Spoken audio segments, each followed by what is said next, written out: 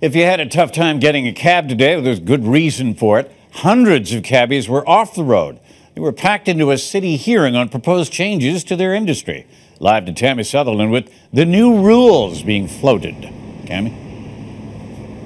Well, Gora, the proposed changes include new taxi stands and more wheelchair-accessible vehicles in the city, but it really could be this new licensing system that could have you paying more and had some drivers seeing red at City Hall. Thank you, Mr. McShane. I'm not finished, and I ain't shutting up. What you are doing is you're grabbing private property in order to become the renters of the plates yourself. Heated opinions about the proposed overhaul of Toronto's taxi industry from people who are for. We support the Toronto taxi license. And against the changes. I think it would definitely affect the taxi business. Today's Licensing and Standards Committee meeting had to be moved to council chambers because nearly 600 people signed up to speak at City Hall. And you'll be surprised. There are a lot of people in the chambers, and there are a lot of people downstairs as well.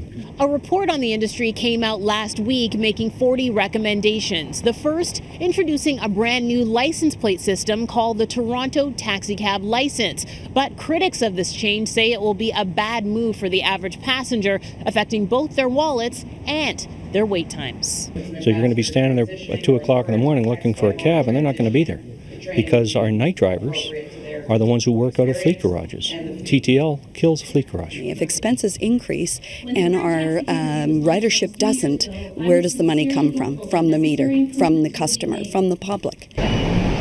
Expenses could increase for cabbies as the city looks to put 290 wheelchair-accessible taxis on the road by the Pan Am Games in 2015. Right now, disabled passengers often have to wait hours for a ride.